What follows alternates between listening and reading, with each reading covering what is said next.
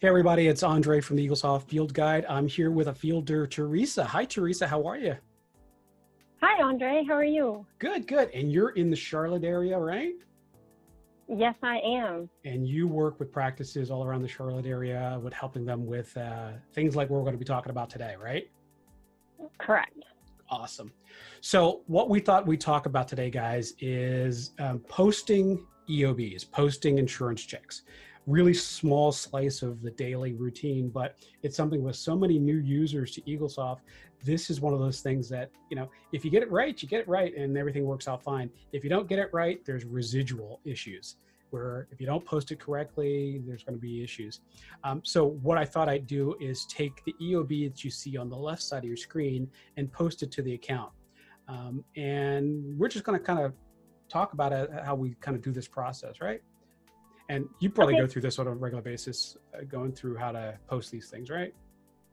Yes, I kind of review it with my office managers, and there's times that I need a refresher on making sure that this is correct. Sure.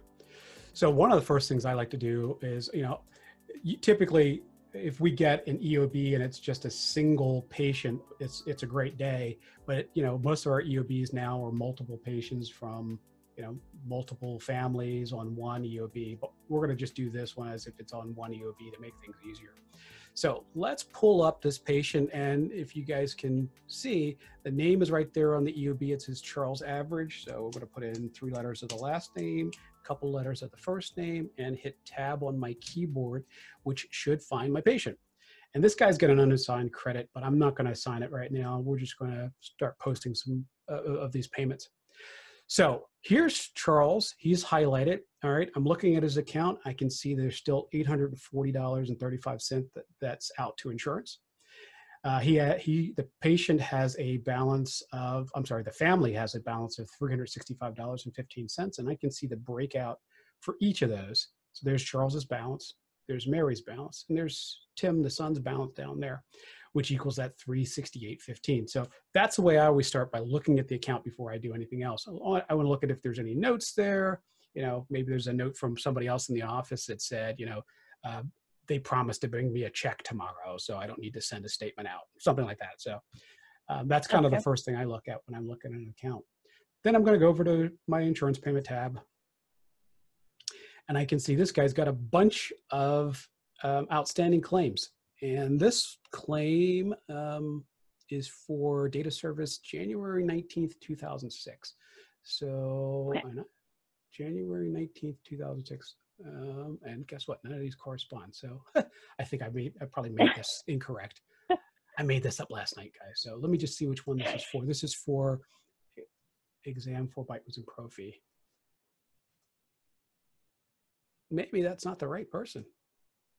I thought I had done this right for the right person. That's so funny. Maybe I didn't. Let's see if it's for Mary. Or for Tim. There it is. Okay.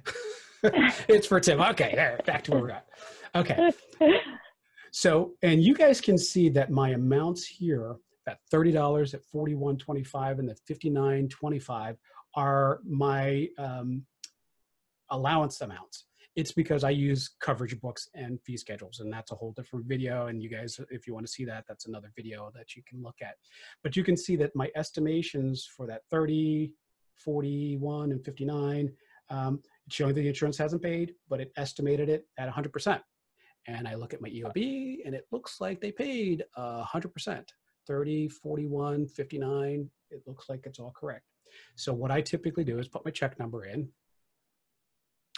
And of course, there's no real check number on here, so let's just make it up, because I usually have some long, ridiculous check numbers, right? It always cracks me up with all the crazy long check numbers. And I'm going to put the total amount of the check, $130.50. And notice that is by default checked, because this is the final payment that I received on this. Now, if they had not paid me for the bite wings and only paid me for the 2 other services, I would have left that unchecked to keep the claim open for that portion, just so I could have the claim still available to take that payment. The other thing is, this is, I don't even know why this is here, but there's a portion here where I can print a receipt for this payment. but I don't know that I would ever print a receipt for an insurance payment. So just so everybody knows. And you can see Eaglesoft automatically divvied up the money. It gave $30 there, $41.25 there, and $59.25 there. Really, really important to everybody that you're watching. Eaglesoft's going to put it here, but you don't have to keep it there. If this is not exactly how the insurance company paid, you should be divvying that money up in the right place, right? Right. So we're going to save this and it will close out the claim, but I don't want to close it because I want to actually bring up another EOB, and let's pretend that it wasn't paid this way, because this would be, wouldn't it be really nice if this is the way that I always want? And what percentage of time do you think that you see where they pay exactly how things are going to go? I'll say maybe 50%. Yeah, I agree. Is that being generous? Yeah, you're being good, yeah, but that's nice. That's all right. And the other thing I want people to see is there are remark codes on the right side of this EOB. And of course, I just made this up. But I want you guys to keep an eye on those remark codes, because we're going to utilize those as we go further to be able to make some notes in the account so that we can clean things up going forward. So I'm going to clear this out. All right. And I'm going to grab another EOB. EOB partial pay. And I'm going to drag this over here onto this screen so we can have it over here. All right. Now, same patient, same services, but the evaluation, bite wings, and pro fee, one of those things was not paid in full. So they only paid $10. No, I'm sorry. They skipped the bite wings. So they paid for the exam and they paid for the pro fee, but they didn't pay for the bite wings. And again, when I look at that code, it says D321. I made that up. It says plan pays for only one X-ray in 12 months, not billable procedure. So we can't even bill this to the patient according to the contract, and everybody's going to have a different system. So let's go back here and put our check number, and let's put our total amount of check, $89.25. And like I said before, notice how Eaglesoft divvied the money up. So it wants to divvy up the money, but it didn't divvy it up properly.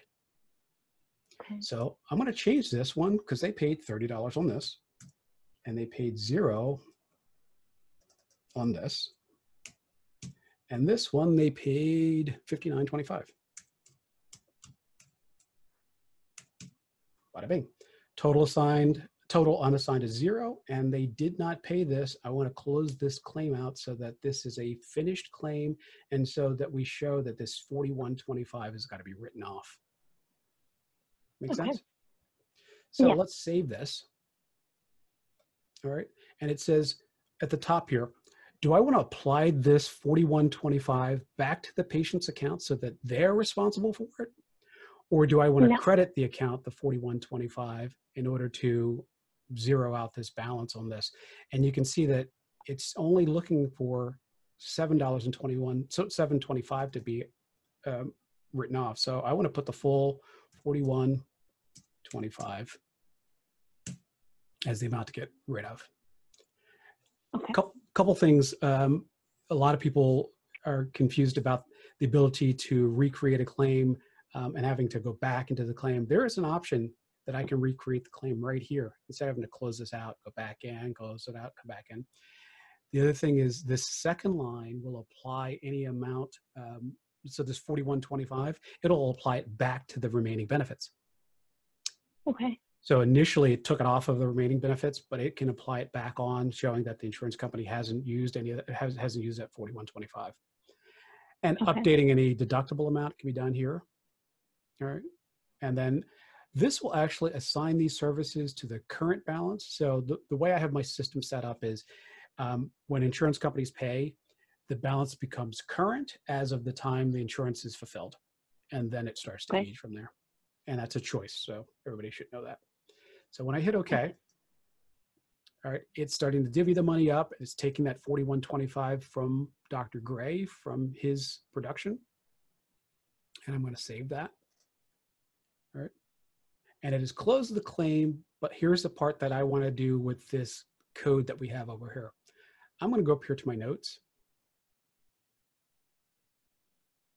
And let me bring it into this screen. And I'm going to create an account note. And I have auto notes. And all of my auto notes are in my system. And typically what I have is auto notes that actually match these codes. Oh. Yep. So I actually would, and I'm just going to make one up here. So I would make a D321. Okay. United Accordion Insurance denied of frequency on x-rays. I would be a little bit nicer about the way I do this. And I would create yeah, I know, if I wasn't on film. And I'm going to create a patient-friendly way of saying that they denied it. And it's pretty much what they send here is plan benefits.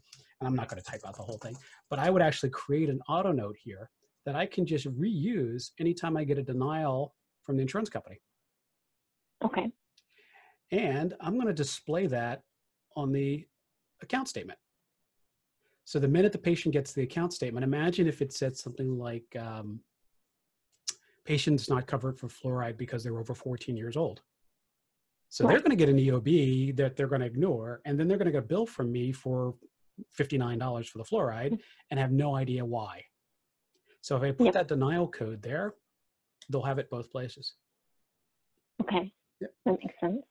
And I'll close that out and save the note. My spell check is on, so ignore a few things there. And now it's part of the account. Because again, remember I told you, as soon as I come into an account, I'm looking for my notes and why something happened. Now this EOB gets filed away, and the beauty of it is if the patient ever calls and says, hey, you know, why do I owe you $41.25? And I know we wrote this off, but if imagine the patient was responsible, I could say, well, I got a note from your insurance company back on July 6th, and it said that the plan benefits didn't cover you for, you know, for the x-rays twice in 12 months.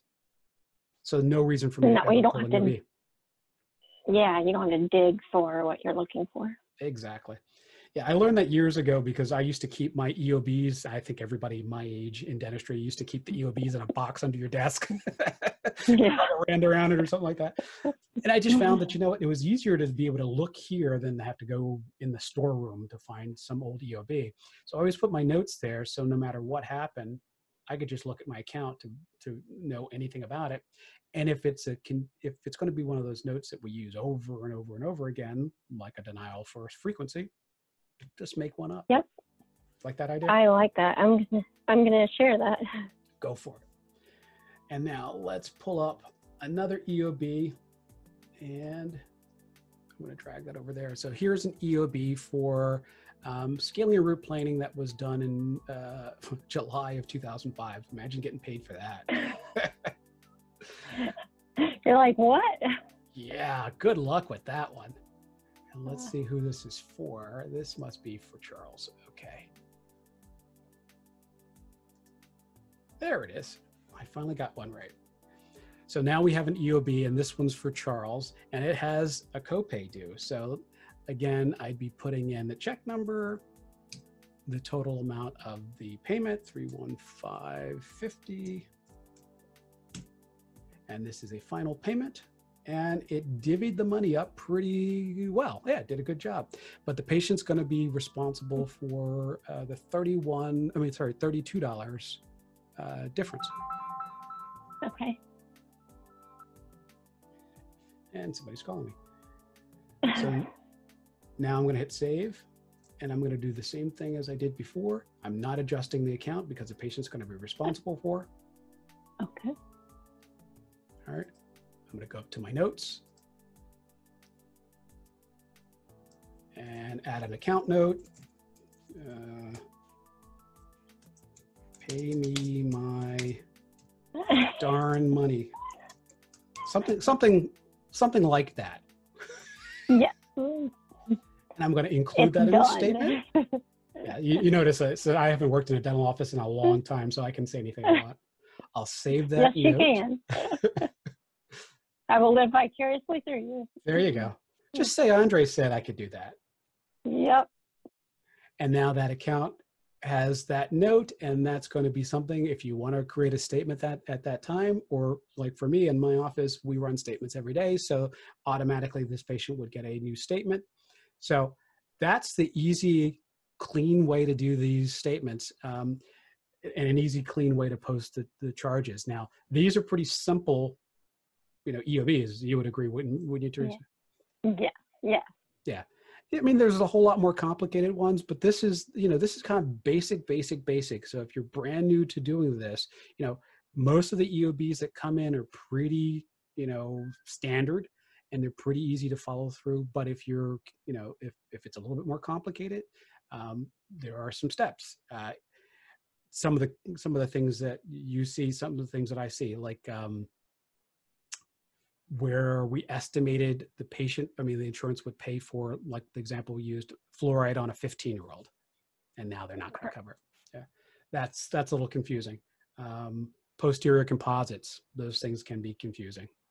So, but if you stick to the ideas that we're talking about in this video, you should have an easy time posting these types of EOBs. Anything that's a little more complicated, there's a whole group of fielders who are out there able to help. Or if you're in the Charlotte area, you can call Theresa. And I'll say I heard it from Andre. Well, does that make sense? Was that a good overview of things? I like that. I like the addition of the auto note, so that way, no matter who's looking at the account, they can automatically see what was charged out and why the patient is owing what they owe. I think that makes complete sense. A lot less work. There are limitations to the number of characters you can use, and in the in the field guide, there are a ton of my auto notes, and I use what I call administrative auto notes. And I'm going to try to pull it up over on my screen. And let's see if this will open in this field. So I have like all these preset things set up. So insurance denials, those things, so that you can just pop them right into the system. And that way you don't have to worry about it. So you can actually, you see I've actually set up, so it's 64 characters. I think 66 is a maximum number. So something like this, where they denied because the max has been reached. So you can paste that right into the account notes and include it in the statement. Is this on the files under the Andre's field guide? Yep. So if you look for admin notes, you'll see it. Here, actually, I'll pull it up so everybody can see where it is. It's in the field guide under files, and Andre's admin notes are in here someplace. But this is the place it is. I won't bore you guys with looking for it. But if you look for admin notes, it's definitely in the file section. All right. Well, I really appreciate this. Sure, my pleasure. I'm glad you spent a couple minutes with me. Yeah, well, enjoy the rest of your evening, and thanks for all of your valuable information. I really appreciate it. Question for you. If anybody has any questions for you, is there a way that they can get in touch with you too? Yes, they can reach me through Theresa at reimelsdentistry.com. Sounds good. Thank you for your help, and enjoy the rest of your day. You as well. Take care. Bye.